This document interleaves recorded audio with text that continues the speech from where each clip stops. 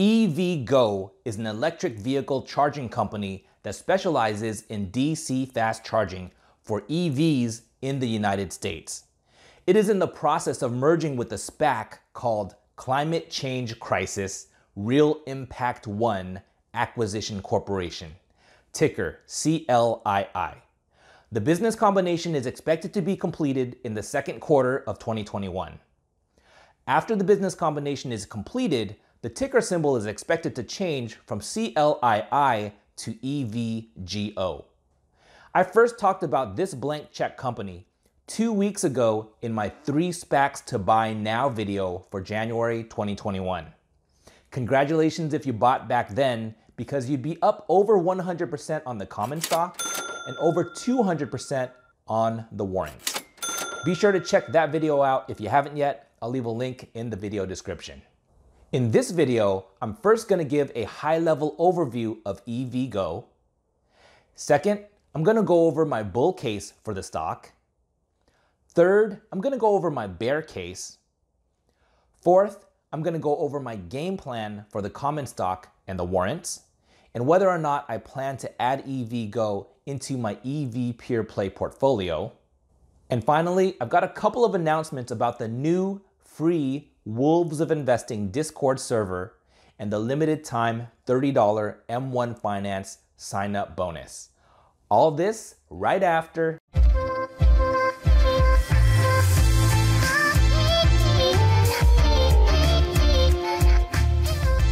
I am not a financial advisor. This video is for entertainment purposes only. Learn to invest like a wolf at your own risk. What's up, everyone?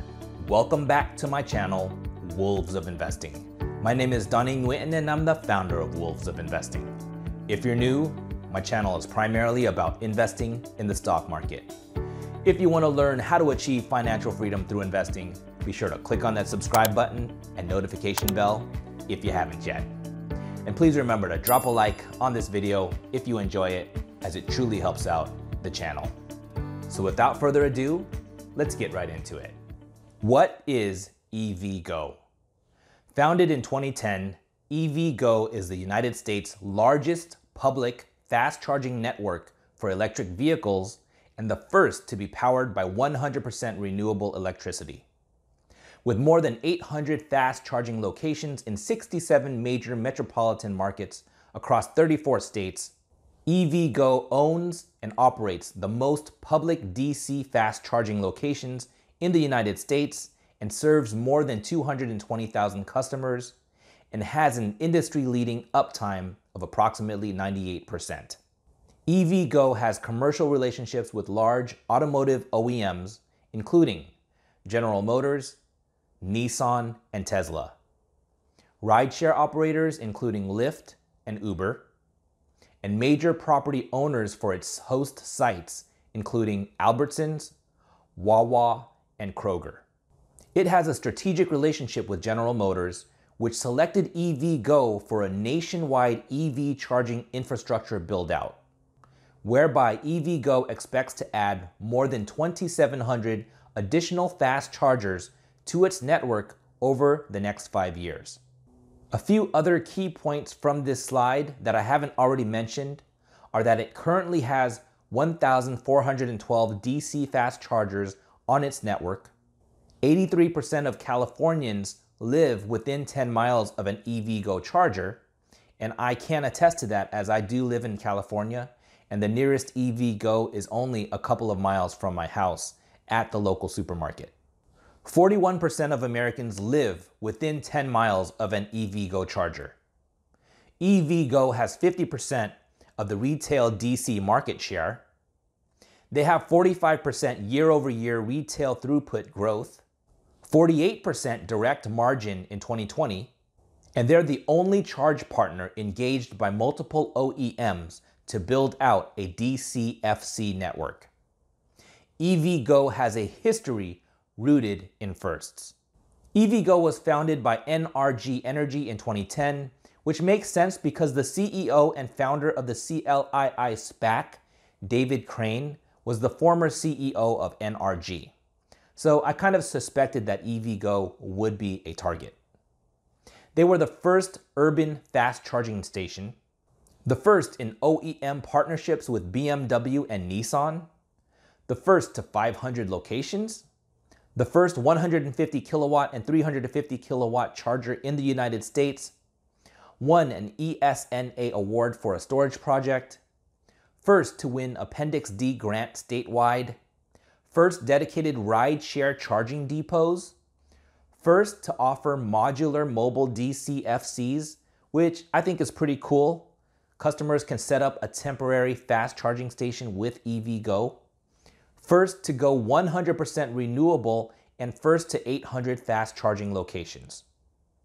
First multi-city partner with Lyft and first to partner with Uber. First to implement bilateral interoperability where customers can connect with other charging networks like ChargePoint through roaming agreements. First to partner with Avis and Budget. First nationwide infrastructure build-out with GM. First to partner with an autonomous fleet, and first charging network with integrated Tesla connectors. EV charging is growing rapidly, but DCFC is growing faster. EVgo's estimated market share of the serviceable addressable market in 2021 is 9% and projected to grow to around 21% by 2026. If they can accomplish that, that would give them a huge economic moat. EVgo has strategic partnerships with Tesla, General Motors, and Nissan, which differentiates itself from its competitors. EVgo is the only non-Tesla DC fast charger. The contract with GM will have new stations available to customers in early 2021 in highly visible areas. Most will be able to charge at least 4 vehicles at a time. Stations will feature charging technology with 100 to 350 kilowatt capabilities to meet the needs of new EVs coming to market. And they've been partnering with Nissan, who has the Nissan Leaf, since 2014. Their annual customer accounts are growing faster than the market, with 41% customer compound annual growth rate from 2017 to 2020 versus 11% for non-Tesla vehicles in operation growth. They grew from 80,000 customer accounts in 2017 to 224,000 in September of 2020. They had an average net promoter score of 41 in October of 2020. Between 2018 and 2020, their social media engagement is up 1.3x, their website visits are up 1.6x, and their app downloads are up 3x. Some of their product offerings that are either underway or coming this year are EVgo Access, which gives customers smart access to chargers within parking lots and garages within their app. EVgo Advantage, which gives customers coupons to local retailers and restaurants while charging. Reservations, which ensures that a charger is available upon arrival. And Rewards, which lets customers earn and redeem rewards while charging. I am really excited about these product offerings because one of the main reasons I'm investing in charging companies is for their ability to use their immense customer data for digital advertising, like Facebook and Google do. And in my opinion, I think that these coupon offerings offer huge growth potential and is something that no one else is talking about. Other than Tesla, EVgo has the most number of DC fast charging infrastructure at 818, and its nearest competitor has 560. And its partnership with GM should expand their DC fast charging leadership in the coming years. Unlike many other EV startups, EVgo actually does have revenues, albeit small. They had $18 million in revenues in 2019, which decreased to $14 million in 2020 due to the global health crisis and lockdowns, which makes sense since less people are driving. They expect to have positive EBITDA in 2023 and be free cash flow positive in 2024. And they expect their operating costs, which were 260% of sales in 2020, and expected to be 332% in 2021, to fall to 19% of sales by 2027. Long term, they expect most of their revenues to come from fleet compared to retail. Here is their financial forecast. They expect to grow from $14 million in revenues in 2020 to $1.29 billion in 2027. Adjusted EBITDA is projected to grow from negative $29 million in 2020 to $507 million in 2027. This would be immense growth if they can achieve it. But as always, you know that I look at these projections with a very high amount of skepticism. After the business combination, there's expected to be 263.1 million shares outstanding. At $10 per share, that would be a market cap of $2.6 billion. They will have zero debt and $575 million in cash for an enterprise value of $2.1 billion. Proceeds from the transaction will be used to primarily fund the build-out of its charging infrastructure network.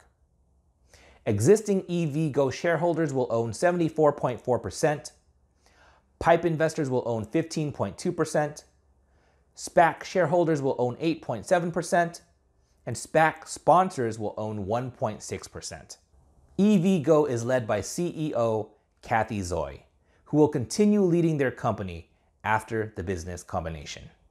All right, so that was my high-level overview of EVgo and the business combination.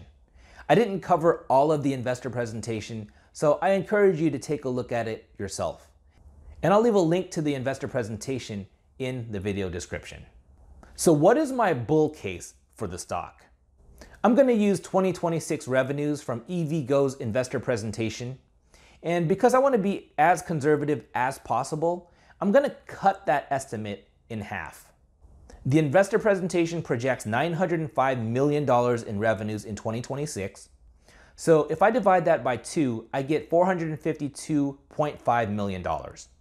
And remember, even though I'm cutting it in half, this still represents immense growth of over 85% CAGR from its 2021 estimate of $20 million.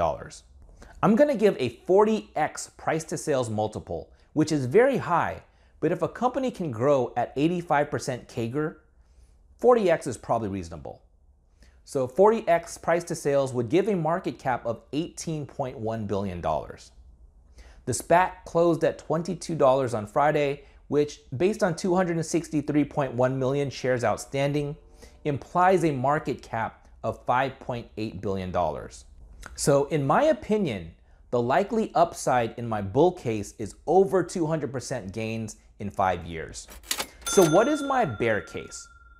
In my bear case, I assume that they only achieve 25% of their expected revenues, which would be $226 million. This again is a high CAGR of over 60%.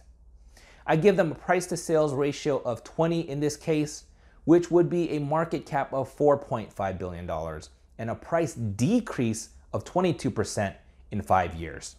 So what is my game plan? Currently, I only own the CLII warrants. I sold out of my common stock yesterday at $21 per share for a 96.8% gain from my buy price of $10.67. And I am totally fine if the SPAC keeps shooting up to $30 or more because it did hit my price target. And these SPACs, especially pre-merger, do have a tendency to shoot up really high. And I'm not 100% sure, but I think it has something to do with the low float of the SPAC before the merger. And I sold out of most of my warrants yesterday at $6.99 for a gain of 142% from my cost basis of $2.88. I'm still keeping a small amount of my warrants just in case there's a massive spike to above $13, which is where I would consider selling the rest of my warrants. For now, I don't plan to add EVgo to my EV pure play portfolio. The only EV charging companies I own in the portfolio are SBE, which is merging with ChargePoint, and NBAC, which is merging with Nuvve. The reason I'm not adding EVgo yet is because they have far less locations than ChargePoint. One of the reasons I'm investing in charging companies is because I think there is an immense opportunity for them to cross-sell digital advertising. Very similar to what Facebook and Google do. Now, I haven't heard anyone else talk about this, and this is just my personal opinion. But I want to invest in the charging companies with the biggest networks, which is why I have Tesla and ChargePoint in the portfolio for now. Although I really like the company, I'm gonna wait to see how the EVgo build-out goes with GM before I decide to invest. Another reason I'm not investing in EVgo yet is because their app on the Google Play Store only has a 3.7 star rating, compared to ChargePoint's app, which has a rating of 4.6 stars. And I think that the app has a lot to do with customer satisfaction. All right, so just a couple of announcements. This Monday, I'm starting a free Wolves of Investing Discord community to talk about SPACs and other stocks. So make sure you subscribe to get notified of when that happens. And I'll leave a link to the Discord in the video description. And for a limited time, M1 Finance is offering a $30 sign-up bonus. If you sign up with my link in the video description and deposit $100, both you and I will receive $30. All right, so let me know what you think about EVgo and what other SPACs you're watching. Drop me a line in the comments. Be sure to leave a like on this video before leaving. Thanks for watching, and I will see you next time.